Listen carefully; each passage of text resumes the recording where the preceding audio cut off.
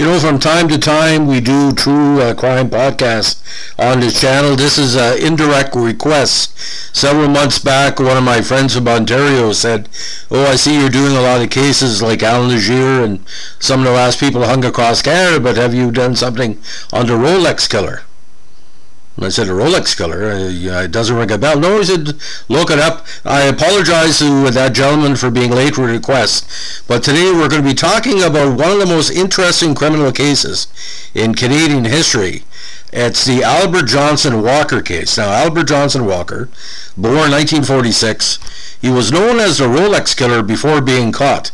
He is a Canadian criminal currently serving a heavy prison term for embezzlement and murder. Now, born August 9th, 1946 in Paris, Ontario, otherwise known as David W. Davis, otherwise known as Roland Joseph Platt, and a Rolex killer. He is noted for murdering an Englishman whose identity he had been assuming, and for posing for years as though his daughter were his wife. Now, again, originally from Paris, he was a high school dropout. After doing numerous odd jobs, he was eventually hired as a bank teller for a trust company. He also started filing other people's income tax returns. He eventually quit his job at the trust company some 2 years later to establish his own freelance bookkeeping business, which was called Walker Financial Services Incorporated. Now, in over a decade, Walker Financial grew into a 6-branch operation with about 30 workers. In '86, a stock deal that Walker had invested in collapsed.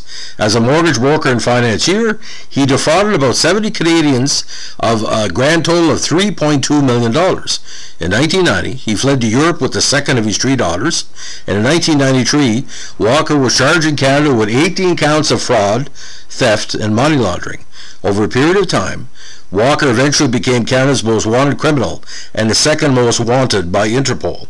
Now, Walker eventually made his way to Harrogate in North Yorkshire, where he lived with his daughter, who was posing as his wife. During this time, that daughter had 2 children, the paternity of whom has not been revealed. He changed his name to David Sibandi and began a business career with television repairman Ronald Joseph Platt. Now, Platt, who was raised in Canada, wished to return to his home country. Walker bankrolled this but claimed he needed Platt's driver's license, signature stamp, and birth certificate for the business. When Platt left for Canada in '92, initially with the intent of permanently settling there, Walker assumed his identity. Now, Platt was out of money and returned to England in 1995. Walker took Platt out on a fishing trip on the 20th of July 1996, where he murdered him, waved him down with an anchor, and dumped his body in the sea. 2 weeks later, the body was discovered in the English Channel by fisherman John Kopic, with a Rolex wristwatch being the only identifiable object on the body. Since the Rolex movement had a serial number and was engraved with special markings every time it was serviced, British police traced the service records from Rolex. Ronald Joseph Platt was identified as the owner of the watch and the victim of the murder. In addition, British police were able to determine the date of death by examining the date on the watch calendar. And since the Rolex movement had a reserve of 2 to 3 days of operation when inactive, it was fully waterproof. They were able to determine the time of death within a small margin of error. Walker was apprehended shortly thereafter. Now, in the spring of '98, Walker's preliminary hearing was held in the village courtroom in Tynemouth, England. On April 27, 1998, he pled not guilty in his murder trial in the English city of Exeter. He was found guilty in '98 and received an automatic life sentence for murder. Had Walker not been convicted, the Foreign and Commonwealth Office would have transferred him back to Canada to face these fraud charges. Now, on February 22, 2005, the Globe and Mail reported that Walker would be transferred to the Canadian prison, where he faced additional charges of fraud, theft, and money laundering. Now, on July 23, 2007, Walker was sentenced in Kingston to 4 years for fraud and 1 year concurrent for violations of the Bankruptcy and Insolvency Act of Canada. He started serving his life sentence in Canada at the infamous Kingston Penitentiary. When that prison was permanently closed in 2013, he was transferred to a prison in British Columbia. Now, Many media have covered this case, and bear with me because you might have read some of the books or maybe wanting to read the tomes later on. It's quite interesting. Now, in 1998, a book detailing the story of Albert Walker, A Hand in the Water, The Many Lives of Albert Walker, by award-winning Toronto Star journalist Bill Schiller, was published by HarperCollins. And now, in 1998, a second book detailing Walker's story, Nothing Sacred, The Many Lives and Betrayals of Albert Walker, by award-winning Toronto Sun journalist Alan Kames, was published by McClellan Bantam Incorporated. Now, a made-for-TV movie, aka Albert Walker, documenting Walker's crimes and eventual arrest, was released in 2002. Now, in 2002, Walker's wife, Barb Nee MacDonald, authored a book entitled Dancing Devil, My 20 Years with Albert Walker, detailing a life with Walker leading up to his departure from Canada. Now, a documentary detailing the crime, called Interpol Investigates Body Double, was made by National Geographic. Now, a Forensic Files episode titled Time Will Tell details Ronald Platt's murder investigation and Albert Walker's capture. Now, a play by Peter Cawley's Stolen Lives, the Albert Walker story, performed at the Blight Festival in Blight, Ontario in 2000. Now, the background behind Walker's arrest in England was featured in an episode called The Almost Perfect Murder in the doc series Real Crime. Now, in 2010, British soap opera Coronation Street aired a storyline that bore a striking resemblance to the Albert Walker Ronald Platt murder, in which character John Stipe, after being struck off the teaching register for kidnapping a schoolgirl, steals the identity of a former colleague named Colin Fishwick in order to once again gain employment as a teacher.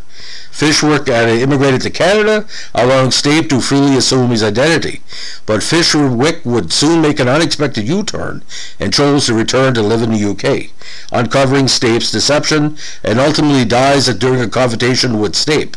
Although not directly responsible for his death, as Fishwick had been a victim of a savage beating by another man in an unrelated incident just days prior to confrontation and has succumbed to his injuries, Stipe chooses not to report his death, knowing he could easily be shown to have a motive for murdering Fishwick, and buries his body in construction site in order to maintain his deception. Not going to give away the conclusion of the plot. I'll let you find the Coronation Street back episodes. Now, there was some talk there was going to be a mini-series of this, probably on Netflix in 2022. I haven't heard too much about it, but it all comes down to this, ladies and gentlemen. The perfect crime is never the perfect crime. There's something could give it away. When you assume an identity, you have to think so much. But when it comes down to a watch to decide, especially something as professionally made and professionally upheld in relation to repair, like Rolex. If you think you're smarter than anybody else, you're going to be caught in the crime. There's a case of a pimp and drug dealer in northern New Brunswick that came to light a number of years ago. Actually, he's my great uncle. He first started in his profession 40 years before he was caught. And while he was caught, he got sloppy. He tried to expand into human trafficking. And what happened late 2000s in northern New Brunswick, various Joint Forces Operation, or GFOs, left over from the biker wars in Quebec and New Brunswick of the late 1990s, 2000, were still active, and he basically was, not say he was stung, but he basically overthought his hand. When you play cards, ladies and gentlemen, if you have three of a kind, keep a kicker like a king or an ace, because it gives it away that you might have only two pair, and then you show a three of a kind. You have to think your hand. But with the Walker case, he not only overthought his hand, he only had 4 cards in his hand. The 5th card was a Rolex, and he misplayed that Rolex. Anyway, so if you like what we're doing with our True Crime podcast, give us a like, let us know with a like, comment, or subscribe. I know I've been doing a lot more sports podcasts recently, but I like to present my True Crime podcast. Being an investigative reporter in New Brunswick for a number of years makes me long for a time where it took 9 years to complete a story and investigation. I'm dealing with one cold case now, ladies and gentlemen, that dates back for me 37 years. You got to be patient to bring the walkers of this planet to justice. Have a good day. Bye.